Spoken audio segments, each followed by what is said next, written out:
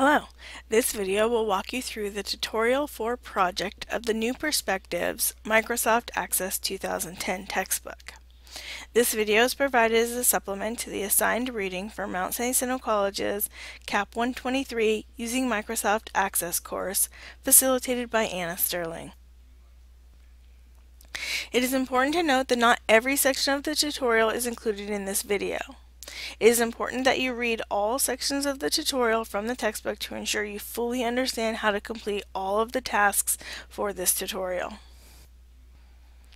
Okay, let's get started. To begin this project, ensure that you have the Belmont database you completed in Tutorial 3 open.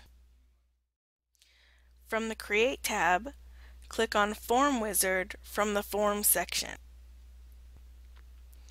Choose Customer from the Tables Queries drop-down menu. Click on the double arrow button to move all of the available fields to the Selected Fields box. Next, remove the phone field by selecting it from the list and then clicking on the single arrow to move it from the Selected Fields box back to the Available Fields box. Repeat this process for the email field.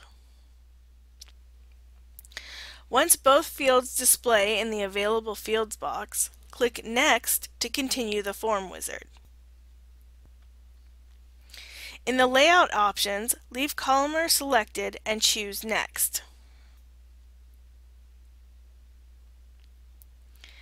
Add data to the right of Customer to ensure Customer Data is the title of the form, and click Finish to display the form.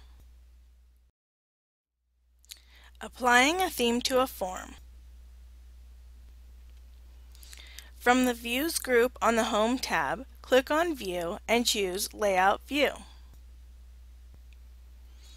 From the newly opened Design tab, click on Themes from the Themes group to display the theme gallery.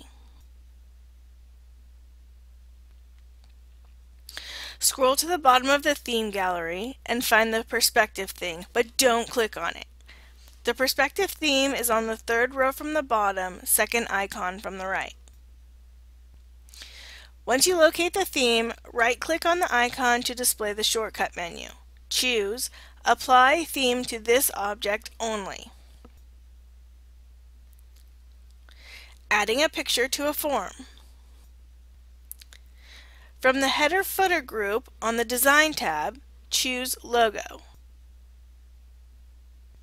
Navigate to where you have the data files for this tutorial saved, select the landscape image, and click OK to insert it.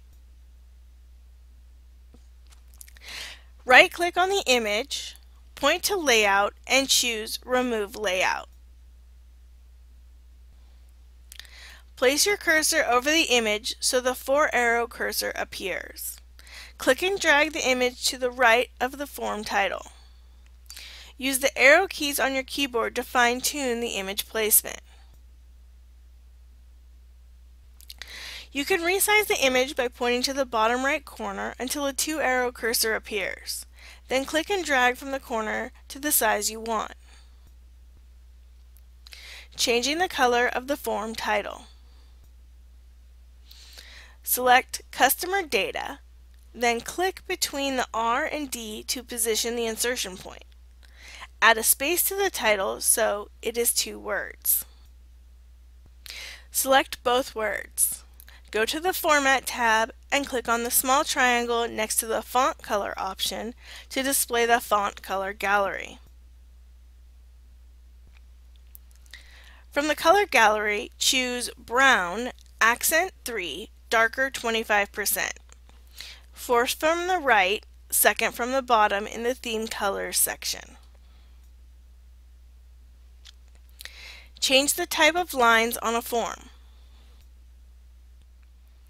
Click on the field containing 11001. From the Format tab, click on Shape Outline from the Control Formatting group to open the Outline gallery. From the gallery, point to Line Type to see a submenu of line options. Choose Dots, the 4th option from the list. To change the remaining field boxes to match, select the company box, then press and hold the Control key while you select the remaining boxes. Return to the Shape Outline Gallery and choose Dots from the Line Type option. Click on Form View from the status bar to see what the formatting looks like. Save your formatting changes before closing the form. Find a record using a form. In this section, we are looking for the Three Tulips Cafe record. We're going to use the customer data form to locate the record. Begin by opening the customer data form. Because we are looking for a company title, click in the company field box. From the Home tab, click on Find in the Find group. In the Find What box, type Tulips. Click on the arrow next to Match and choose any part of field. Click Find Next to locate the record.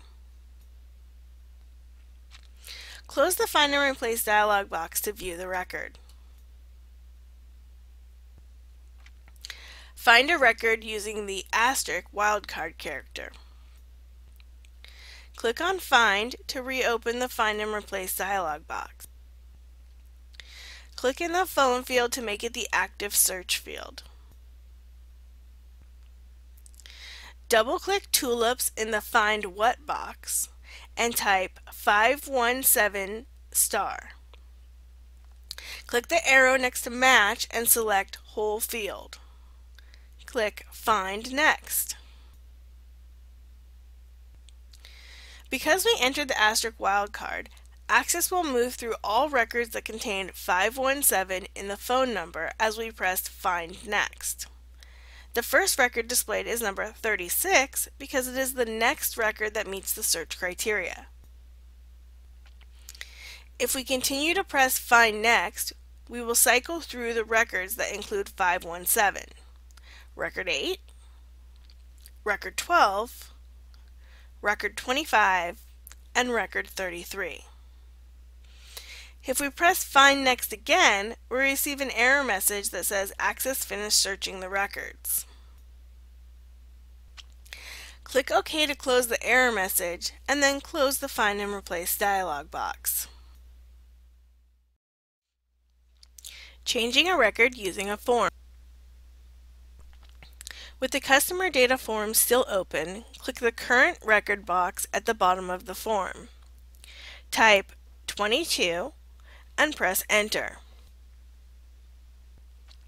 When Record 22 displays, edit the first name field to read Dan instead of Lisa, and the last name field to read Lewis.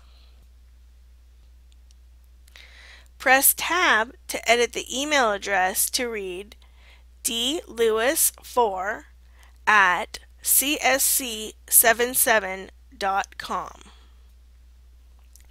Change the last three digits of the phone number from 771 to 890 and press Enter to save the change.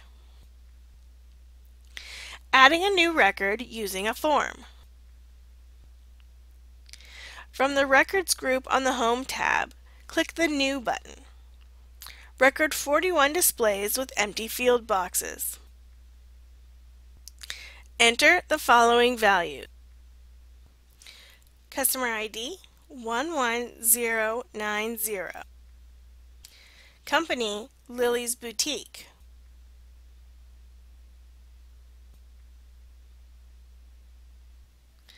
First name Lily. Last name Shaw. Address 751 East Maple Street. City Grand Rapids. State MI. Zip 49417. Email lily1@liliesboutique751.com.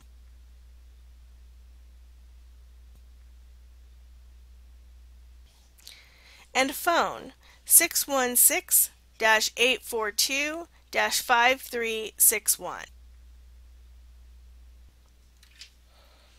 Press Enter to save the record. To begin, click the Create tab on the ribbon, and then click on Form Wizard from the Forms group. When the Form Wizard opens, choose Table Customer from the Tables Queries drop-down menu. Data from this table will comprise the main form. Click Customer ID and move it to the Selected Fields box. Add the company, first, last, phone, and email fields as well. Go back to the Tables Queries drop-down menu and choose Table Contract. Data from this form will appear in the subform. Add all of the fields to the Selected Fields box. Then move Contract.CustomerID back to the Available Fields box. This field exists in the main form, so it is not necessary to include it in the subform too. Click Next. The screen that displays Next shows you how the data will be displayed. Notice that Form with Subform is selected. Click Next. Ensure that Datasheet is selected and click Next. Enter Customer Contracts as the title for the main form and Contract Subform for the subform. Click Finish. You now see your completed form with subform. You can edit the appearance of the form in Layout View. To begin, click on the Create tab. In the Reports group, choose Report Wizard.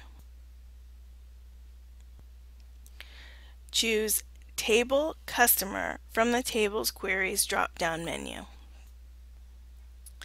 Add Customer ID from the Available Field box to the Selected Fields box. Add the company, first, last, city, and phone fields as well. Return to the Tables Queries drop-down menu and select Table Contract. Add all of the available fields to the Selected Fields box, and then move Contract.CustomerID back to the Available Fields box. This field has already been added from the Customer table, so it is not necessary to add it again. Click Next. Leave By Customer selected and click Next. The grouping levels selected are sufficient, so just click Next. Now we will choose the sort order for the records. In the first box, choose Signing Date from the drop-down menu, and then click Next. There are three layout options to choose from. For this report, we want the outline layout. After choosing Outline from the options, click Landscape from the orientation options. Click Next. Append the report title to Customers and Contracts, then click Finished. To view the entire page, click the mouse button. Applying a theme to a report. You can apply a theme to a report just as you can to a form. With the Customers and Contracts report open, click on Layout View. Click on Themes from the Theme group. At the top of the gallery, you will notice a section titled In this Database. One of the themes is the perspective theme we used for the form. Right-click on the theme icon and choose Apply Theme to this object only. When we apply the theme, the entire title no longer displays. To adjust the title, click on it. Move the cursor to the right edge of the field until the two-arrow cursor appears. Click and drag the field edge until the entire title displays. Adjust the title so it is 3 words by adding spaces. Resizing a field on a report in Layout View. Just as the title was cut off, so are some of the company names. Scroll until you reach Customer ID 11045. Click the City Label field. Press and hold Control while selecting the Phone Label field. Now you can resize both fields at the same time. Adjust the size of the fields to allow room for the company names. After adjusting the city and phone labels, adjust the company name field so the entire name is displayed. Adjust the contract number label field as well. Changing the title font color and inserting a picture in a report. These steps will be similar to the steps for formatting the title and inserting a picture demonstrated in the Form section of this tutorial. Scroll to the top of the report and click the title. Click the Format tab and choose the Font Color button to display the color gallery. Choose Brown, Accent 3, Darker 25%. Now that the title is formatted, let's add the image. Click on the Design tab. From the Header/Footer group, click Logo. Navigate to where you have your data files saved and insert the landscape image. Move the image to the right of the title. Move and resize the image as you see fit. If you close the Customer and Contracts report, double-click on it from the navigation panel to reopen it. Change the view to Layout View from the Home tab. Click 4000 in the first record. Go to the Formatting tab and in the Control Formatting group, click Conditional Formatting. When the Conditional Formatting Rules Manager opens, click New Rule. Notice that check values in the current record or use an expression is selected by default when the new formatting rule dialog box opens. This is the setting we want. Under Edit the Rule Description, click the arrow for the box containing the word Between and choose Greater Than from the drop-down menu.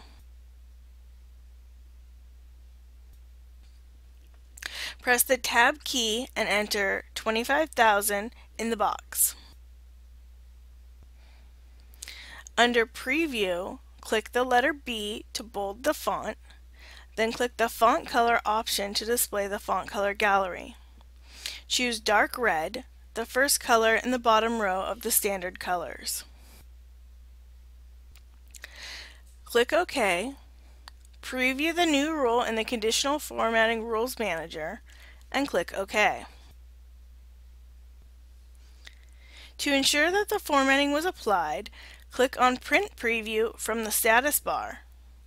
Click to view an entire page and then scroll to page 5. In the record for Customer ID 11045, you can see 3 values greater than 25,000 have been formatted with bold red font. Close the print preview and save the formatting of the report.